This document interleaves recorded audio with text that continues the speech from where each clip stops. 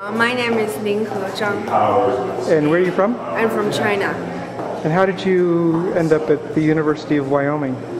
Because I think the basic education of college is kind of the same everywhere. Like maybe you can apply for Harvard, they have like good assets or something, but that's just I think for like those things with experiments. Like my major is accounting, so I think that's kind of based on the theory, you know, like so.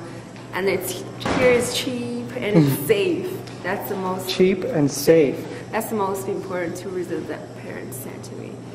Like, and where in China are you from? Suzhou is the nearest city from Shanghai, near Shanghai. Yeah. And how did you learn about University of Wyoming? And you're in Suzhou. How did you find out? I think I just searched like Google. I just Google search on that, and then I think the Princeton have like the best 100 whatever the schools, you know, search the list and then compare the price, cost, teacher resources to the school. And are you happy here? Yeah.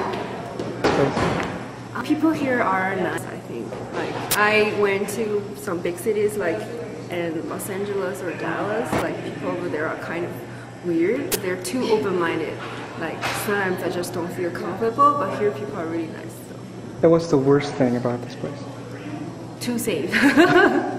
Like, too safe. It's just like a small city, so like it's just like lacking too much like fun, you know. Like my city, the city that I came from is a big city, so right.